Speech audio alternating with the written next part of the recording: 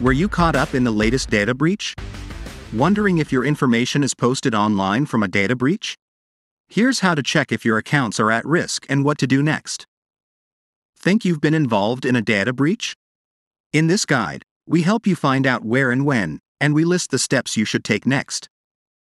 Data breaches are security incidents we now hear about every day.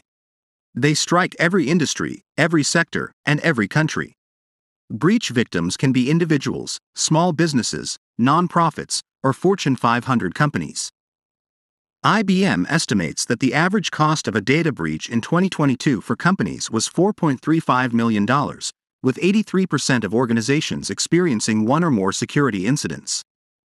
However, all the news coverage of the millions of dollars that corporations spend to repair damaged systems, perform cyber forensics, improve defenses, and deal with the legal ramifications of a data breach fails to convey the cost felt by individual customers involved. And we're not talking only about financial costs. Here's how to check if your accounts are at risk and what to do next. Visit Have I Been Pwned? Have I Been Pwned, operated by security expert Troy Hunt, is the first resource you should use to find out what data breaches you have been involved in and how extensively your data has been leaked. The search engine allows you to search either by your email address or phone number and will flag any breaches containing your data when they happen by cross-checking billions of leaked records added to the Have I Been Pwned database. If you type in your details and are rewarded with a green screen, congratulations, you haven't been involved in any notable data security incidents.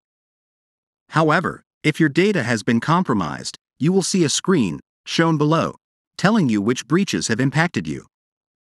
Use a password manager. If you use a password manager, it may offer breach monitoring services that will alert you when your passwords are exposed during a data breach. Password managers can periodically check for any evidence of your password and email combinations ending up posted online or being made available on the dark web, and will alert you to any changes you should be made aware of. Should you become embroiled in a security incident, check where the compromised password is in use. You should always use different and strong, complex passwords to secure your accounts, another area a password manager can help, and this is why. Once one service is compromised, the same password and user combination could lead to an exposed account elsewhere. Recycled credentials leaked online from Company A could be used to access your account from Company B, for example.